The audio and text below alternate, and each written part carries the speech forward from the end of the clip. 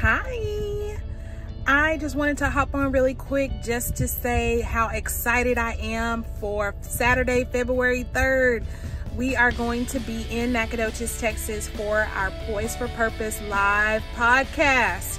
We have some amazing women in ministry that are going to be a part of the panel. And we have evangelist Katrina Moore. We have evangelist Stephanie Bird. We have supervisor Ella Nobles, who is the founder and operator of the Hope Center. And we also are going to have Reverend Karen Christopher. I am ecstatic and excited for you all to be a part of this conversation. So we are just going to be talking about women in ministry. We're going to talk about purpose. We're going to talk about hope. We're going to have a time of empowerment and encouragement. So you can meet us there. We will be live in person at the Hope Center, or you can just join us on Facebook or YouTube. We will be live. So I want you to be there to be a part of the conversation. I'm so thankful for the Hope Center for allowing us to come and to have our event there, for me to come back to Nacogdoches and to have something there for Poised for Purpose. You know, back in December, the last day of December, I was able to preach a message about Nehemiah. And I thought that it was great because when we met Nehemiah in the first chapter, we just met him as a man of his position. He was just a cupbearer. He was just the person that brought the drinks to the king.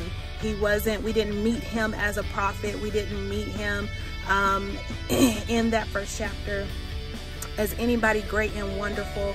But when he heard about what was going on back in Jerusalem, his heart was touched and he got a burden for doing the work of the Lord. And I really believe that this is the time and season to be about our Father's business, to be about our purpose, to make sure that we are found doing what God has called us to do. And so Nehemiah was great because he did something that we always forget to do. He fasted and he prayed for God's direction, and God sent the king to give him all of the resources and all the help that he needs. So I want to share that with you, those of you that are sitting and are saying right now, I can't do X, Y, and Z because I'm not this or that. God wants to use you where you are. He wants to send the resources. He wants to send the people that need to come and help you. You have to put yourself in position. And what does that look like? Fasting and prayer.